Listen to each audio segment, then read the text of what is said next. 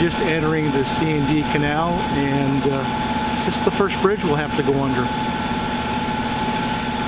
Give you a little bit of a look of what it looks like. And on these poles that you may see, there's lights, and then further up they'll be on land, and so the whole way is lit at night.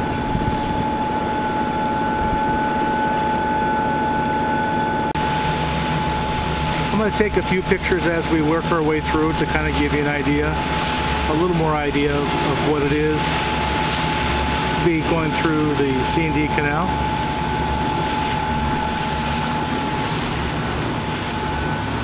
There's a few powerboat wakes that you can see washing up on the shoreline.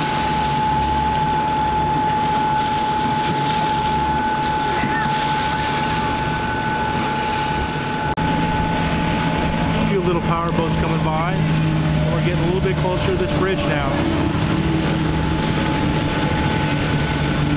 Paula came up just a minute ago, and I think she was a bit nervous when no one was behind the wheel. Where'd he go? Where'd he go? But we're on the autopilot, and I can kind of stay away from the wheel as long as I'm watching. Take pictures. Yeah, exactly. This is the first bridge, and we're at Schaefer's Canal House.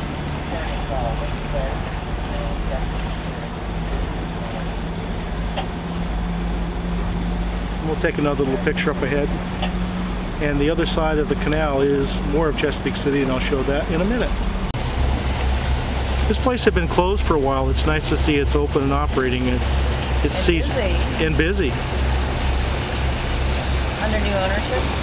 I'm not sure. I would think so. Yeah, but it is a summer weekend, so I'm glad to see it's busy. The food's decent. I have to look in the guidebooks. It's been here a long time. So this is the south side of the canal, and again, it's Chesapeake City.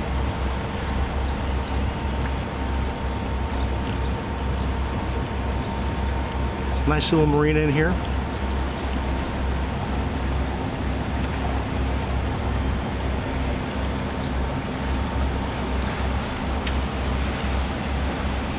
Little powerboat crossed a little bit close to us. Yeah. We're still heading east towards the Delaware Bay, and we're maybe a mile or two past Chesapeake City, approaching the second bridge. Give you a little idea that not much along this shoreline here, where earlier on we had all the houses and businesses.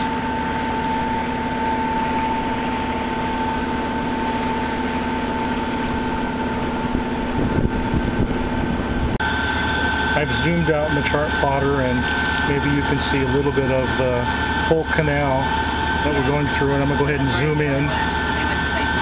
We have AIS working, and it's telling me that there's traffic ahead of us, and the alarm will pop off and acknowledge it, and I can just see in the distance this tug and barge coming, and I'll show you that in just a minute.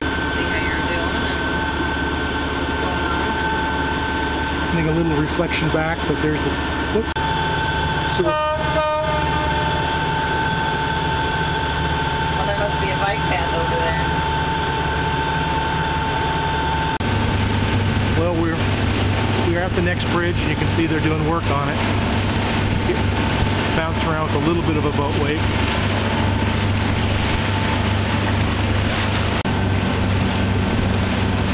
As we continue east, we're seeing the next area. We're going to cross under a pipeline. And I don't know if it's gas or what it is. And then the next bridge ahead of us is a railroad bridge, and it's in the up position.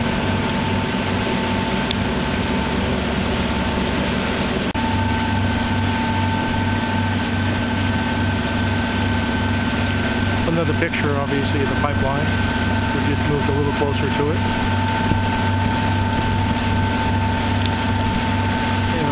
I'm going to walk forward on the boat and see if I can do it fairly steadily. The boat came up from from Florida and actually from up from Georgia, and so they stowed the dinghy. And this is a hard bottom dinghy. A lot of them are fiberglass. This one has an aluminum bottom on it. We're on a 47-foot passport, and I'm going to pan back all the way around past the cockpit and walk towards the stern. You have all the gear that cruisers carry, including extra fuel. And this is probably the newest bridge that goes across the canal, and the bridge it replaces is in the distance.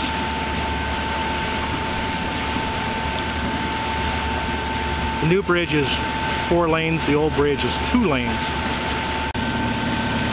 We're about 3/4 of the way through the canal now, and just kind of reading some of the history. And it's 12 miles long, 400 feet wide, and controlling depth of 35 feet. And it was constructed in the, I think the construction was finished in the 1820s. So you'll be looking back at the sun in a minute. So, and now you can see the other side of those 2 bridges. Fortunately, we've only had 1 tug, so there's not been very much commercial traffic so far. This is the last bridge when you're heading eastbound that will go under. It's the Reedy Point Bridge, and we're looking out into the Delaware from here. We're looking all the way across the Delaware River, and south of here it becomes Delaware Bay, but not too far south. And I don't know if you can see these poles in the water,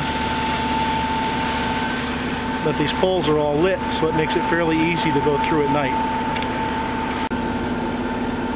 This is again the last bridge on the east side of the canal, and we're getting very close to the entrance, and I'll pan around for that so you can see.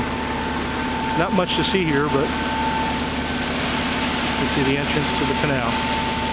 So we'll work our way out a little bit into the river, and we'll turn south towards Cape May. I think so.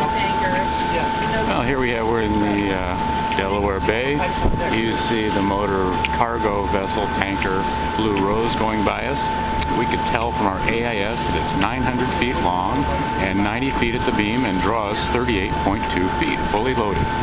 So this is an example. Notice it is a tanker, so they're big on, let's see if I can focus on. You see it says safety first, no smoking, no pollution. So I'll just give you an example of some of the things we share the sea with out here.